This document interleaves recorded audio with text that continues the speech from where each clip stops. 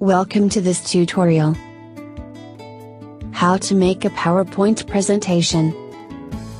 Open the PowerPoint program on your computer.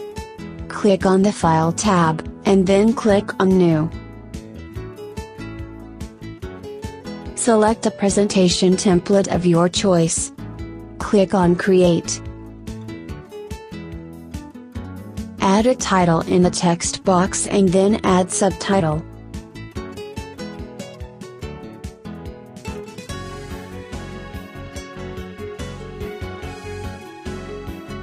To add slide, click on New Slide and select a slide from the available slide options.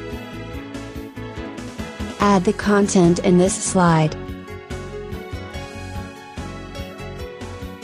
Click again on New Slide, and this time we are selecting a picture with Caption Slide. Click on the image icon to add a photo in this slide. Select an image from your PC location, and click on Insert. You can resize this image as showing in the video. Add title and text in this slide. If you want to rearrange the slide order, then you can do it easily by dragging the slide up or down. For the last thank you slide, we are adding a blank slide.